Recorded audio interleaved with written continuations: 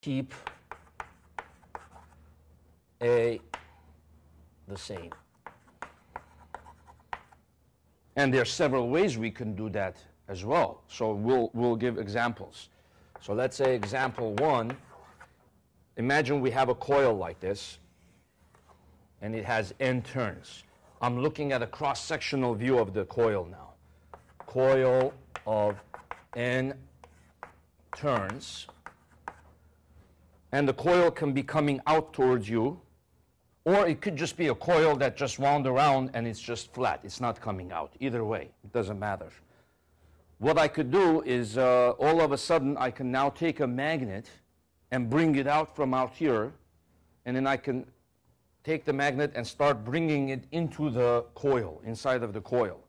So imagine I'm bringing a magnet like this, and the North Pole is on the front side of the magnet.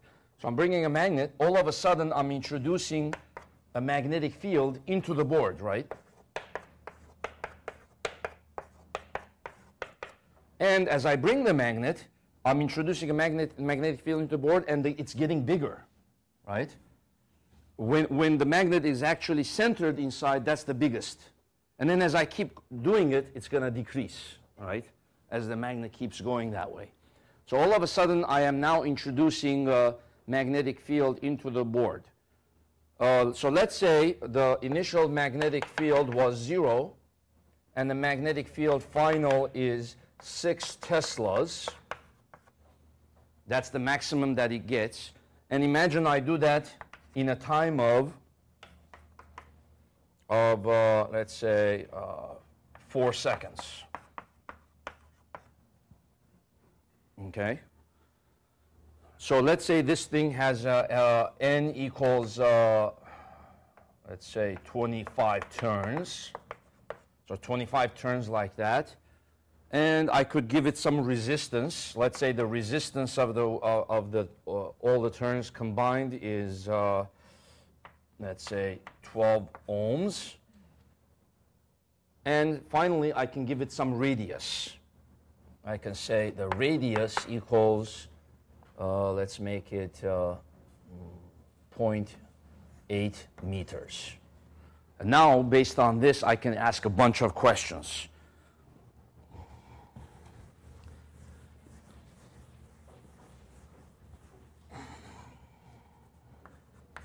Okay, what is the EMF induced in the coil? B, okay. B, I can say, what is the magnitude and direction of the induced current in the coil?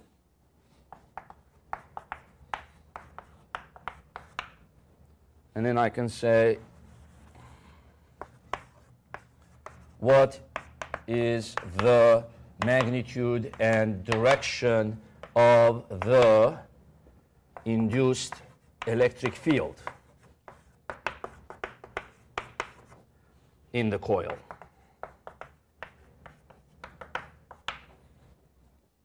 And further, I can also ask, what is the magnetic field created by this induced current?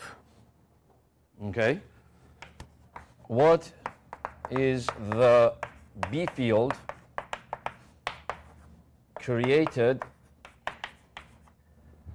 by the induced current of part B? Okay, the current that is induced actually creates its own B field, right?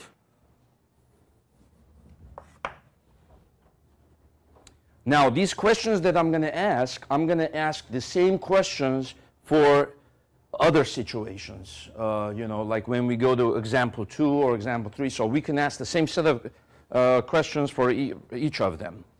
Okay, so we can say here, okay, what is the EMF induced? So the part A, the EMF is going to be negative the rate of change of the magnetic field over time.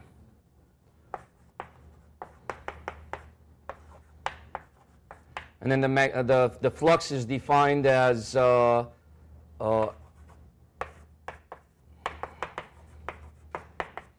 NB dotted into the A. The reason I added the N is because there's N turns that the coil has. So the flux going through the whole coil as a whole is equal to the N turns times B dotted into A. Okay? I could take the N out, so I'll have negative N d by dt. And then in this case, you have B dA dotted into the A is B times A times cosine of theta. So B integral B dA cosine theta, right? It's the dot product between the B and the dA. Now, do we have to integrate here, or is this one where the B is constant? Now, here's the little trick question, okay? Because you might say, no, the B is not constant here, right? I'm changing the B as a function of time. So yeah, you have to integrate this. But the answer is no, B is constant throughout the area of the coil. It's only changing as a function of time, you see? So B, I'm assuming here that as I bring the magnet, the B is constant throughout all parts of the coil, and it's not, it doesn't change as a function of the radius, you see? I'll do an example in a minute later where maybe the B changes as a function of the area, but in this case, the B just changes as a function of time, not area. So when you go back to the integral then, you don't have to, this is not a full integral. You can bring this out and it'll just becomes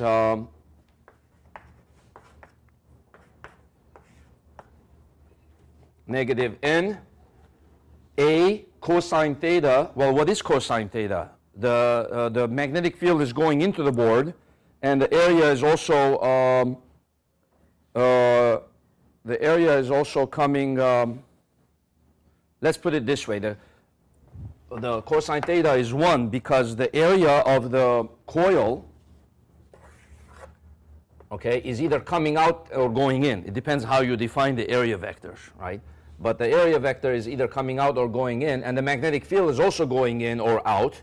So in this case, the angle is 0, so there's no angle between them. Cosine of that is 1. And this comes out, so it'll just be d by dt of BA. Right? And the area is not changing as a function of time, only the B is. So the A also comes out.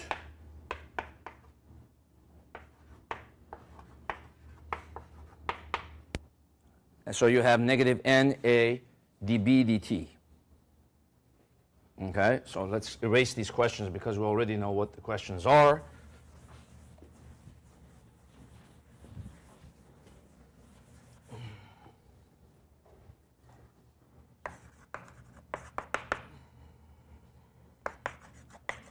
Now, when I say dB dt, this is not a true derivative question because B is not a function of, no function of B is given for you as a function of time. You could just do B final minus B initial over delta t.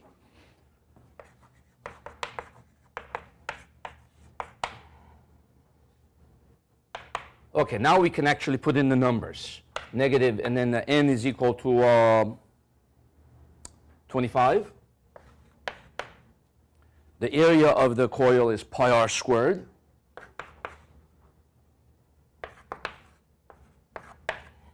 B final is what? 6 Teslas. And if we wanted to be exact on the direction, we could say negative 6 Teslas because it's into the board. Right? So B final is negative 6. And then minus B initial is 0 over delta t, which is 4. Okay, so negative 6 is the B final, and then the B initial is 0.